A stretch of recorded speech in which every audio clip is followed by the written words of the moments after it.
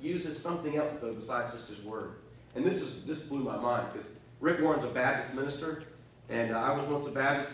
And what he says is, he says, but God uses the circumstances of your life even more so than he does his own word. Whoa, are you kidding me? A Baptist wrote that? Yeah, that our circumstances become even more powerful instruments to do this work of making us like Jesus, even than the Word of God. Because, you're only in the Word of God so much, but you're constantly going through circumstances.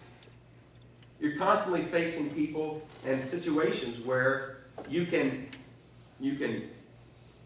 balk and avoid and I'm not saying that there's never, sometimes the pain and suffering we're in, we can find ways out of. Maybe someone needs to be rebuked, or somebody needs to be, you get away from a person, but there are lots of pains and struggles and circumstances in our lives that we can't get away from. Are we willing to look at the fact that God is using those things to bring us to look like Jesus? Listen to what Joni Eareckson Tada said. Johnny she dove off into a lake and broke her neck when she was 19. She's been quadriplegic since then. But she's an amazing woman. We got to meet her one time. This is what she said. She said, only in suffering do we really get to know Jesus. That will change your life. If instead of complaining about every pain and sorrow and heartache of your life, you begin to understand that, Lord, I can really know you in this suffering. In the pain of this circumstance, I can get to know you. We learn to trust in God most often only when there's nowhere else to turn. That's why there are things we learn only in pain and suffering. C.S. Lewis said that pain is God's megaphone. He whispers in our joys. He yells at us. In other words, getting our attention in our pain. Everything in our lives is for the purpose of making you more like his Son. That's not to say that God is doing bad things to you, He's not like the mean football coach, It's for your own good, you're going to be strong in November or December, It's not that kind of a thing. But here's what Romans 8:28 says. It says that God works all things for good to them that love him and are called according to his purpose. That means even the devil, in his attempts to destroy you and to turn you away and to discourage you, even that God takes and uses to make you more like Jesus, if you let it. The worst of our circumstances, God can work through. Peter talks about our suffering, and the faith that we learn in the midst of that suffering is faith more precious than gold, refined through those things which we walk. So we don't rejoice in pain. We don't say, give me more trouble, Lord. Cut my leg off, Lord, so I can, learn. No, but as suffering comes, as pain comes, as life comes, we say, Lord, you can even use this to conform me to Jesus, to make me more like him. Takes a while, but it's worth it.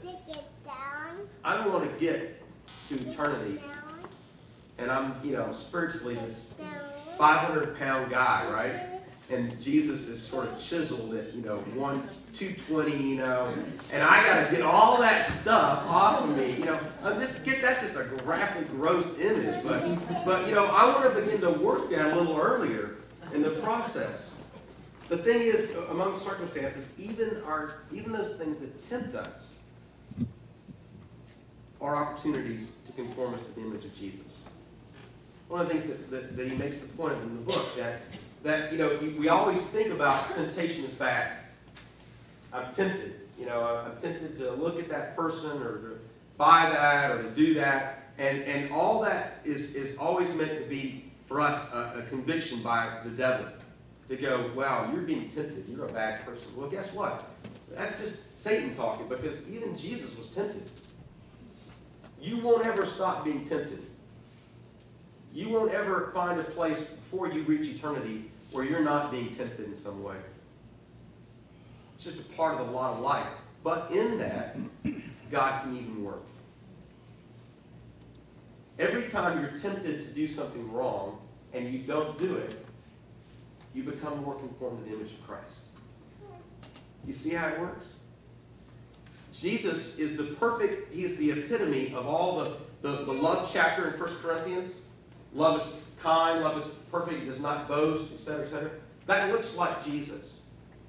And that's what God's doing in your life if you let him. The fruit of the Spirit, kindness, peace, patience. All the times that we're tempted to lose our temper, to lose it, is all can be used by Christ to make us more like patience, like long-suffering, even the temptations of our lives. My niece was with us on Thursday night. Sawyer there reminds me of her. She's a little older. She woke up, I kid you not, every 30 minutes from about 1 a.m. to 5 a.m. And she's in the next room over. And I'm supposed to run a 9-mile race in 2 days. Every 30 minutes, you know. And the temptations, right? You know. But in that, even that, turned around can be said, Lord, what are you trying to teach me? What possibly could you be showing me through this? You know? I don't know how I ran the race, to be honest with you. I didn't sleep very good Friday night either. But the Lord is teaching, you know, will teach us even through our temptations. Get into the purpose-driven life. The chapters on temptation are awesome. They will give you strategies to overcome temptation, to acknowledge where it's happening, to recognize that other believers become our greatest gift. Guys, there is nothing more powerful than confessing what you're being tempted by to another guy. Ladies, the same for you. I mean, there is such power when we have the guts to go, this is what I'm really tempted to go do. That releases such power in our lives when we do that. But I just encourage you to get in those chapters, look and see that kind of stuff, and read what Rick Warren says about it. Good stuff. Let me end here. This process takes time, and this is a hard message. We love to hear about grace and what is beyond our power, and we really struggle to hear about our part to play. And we'd a lot rather Jesus just transport us to heaven as soon as we accept him. But there's a work to be done. There's a purpose to bring us, to shape our lives, to get off that stuff that's just a hindrance and a holding us back from being all that we are in Christ. Why does it take so long? Well, the short reason is because God knows that we are weak and that we would become overwhelmed and we would give up if we saw everything. That's why I really think it's ridiculous to think that you have to somehow confess every sin you have to clean yourself up before you receive Christ.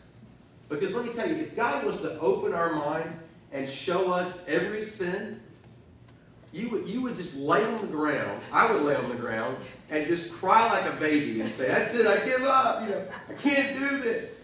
God is much more patient with us than that. He reveals a little at a time.